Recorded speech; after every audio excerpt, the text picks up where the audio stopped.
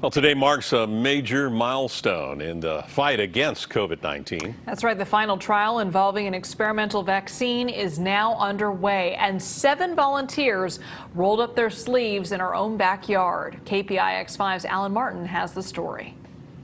Early this morning, it was the shot heard round the world. To be able to be part of, hopefully finding a vaccine for it is huge. 30,000 volunteers from 30 states plus D.C. are expected to participate, including Kelly from Sacramento. My husband is a healthcare worker. He deals with a lot of COVID patients, and he said he's probably going to bring it home anyway. Why not, contribute to science and trying to find a vaccine. Kelly rolled up her sleeves at Benchmark Research in Sacramento. Benchmark was one of 7 clinical trial sites in California involved in the massive study. We are making a difference and obviously saving lives, saving the world. So definitely it's something very exciting for us all here at Benchmark.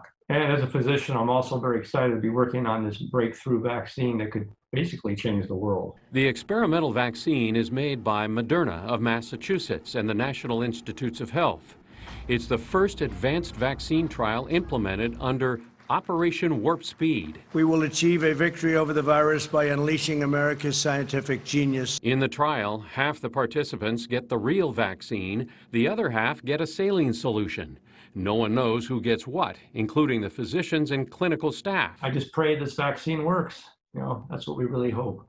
Without the volunteers, we won't know. So we are stressing for those volunteers to come and help us get this vaccine approved. At Benchmark, they're looking for at least 300 adult volunteers. They'll be followed for 2 years, in person and by phone. It's not a major commitment at all, in my opinion. I think that if anybody has the time to do it and they're willing, that they might as well, just do it. Well, it was painless. In San Francisco, Alan Martin, KPIX 5.